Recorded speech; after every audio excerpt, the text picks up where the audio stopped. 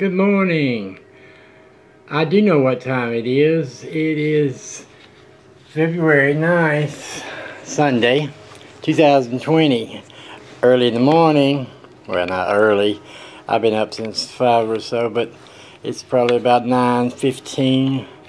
Gonna go see my mom pretty quickly before she goes off to church. If she goes today, it's kind of cold out. Well, it's gonna be warm. It's gonna warm up quick. But I want to share one lesson quickly with you, reinforcing what I always say, the importance of learning to recognize intervals. And there's ways to do it using tricks, cheat songs like a fifth interval. Dun, dun.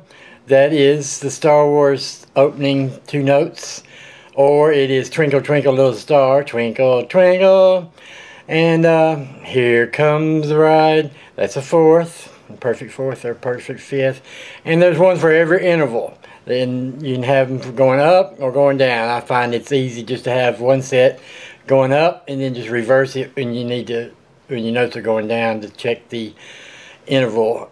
This way you can write a song on a bus without being in front of the piano. Well, what made me want to do this reinforcement lesson was I was just singing the old Andy Griffith Show tune, and Mayberry RFD is special to me because I made an arrangement for that kind of tune of my own long ago.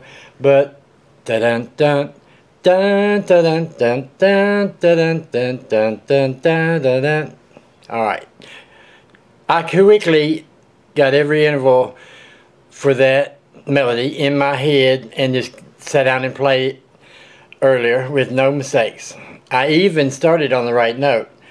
So besides learning to recognize intervals, you can find out what your lowest note is in your range. There's a F. Close enough, half step off maybe, but so you F. And that's mostly true for most guys. And my high notes, I'm sure, is not going to be really high right now. But anyway, so I knew that my song started on that F, and so it's dun dun. So first thing I did was dun dun. That's Here Comes the Bride. So I skipped that second note. Dun dun dun dun dun. So dun dun. That's the major scale. Dun dun. 1, 2, 4. So, and then dun dun dun. So from that third note to the fourth note, it's a fifth. So I got that much. Dun dun dun dun. So that's just a walk down from the the dominant scale. It's dun dun dun dun. So that's a whole step from that dun dun dun. So I'm going to turn to the keys now, and we'll look at what I did and why this is important, how easy it was for me to play this melody within a minute's time from experience and learning intervals. So dun dun dun. I knew it started at F. There's your fourth. There's your fifth.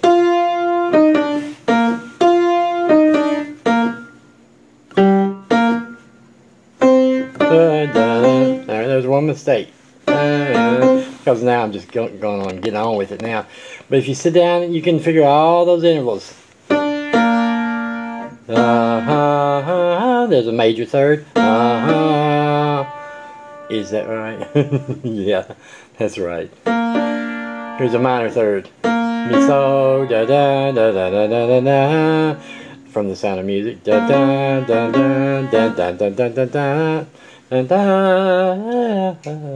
Alright, so the most important one is Here Comes the Bride, the fourth. The perfect fourth. Alright, let's just play the whole thing in a different key. Starting on C. 1, 2, 4, up a fifth.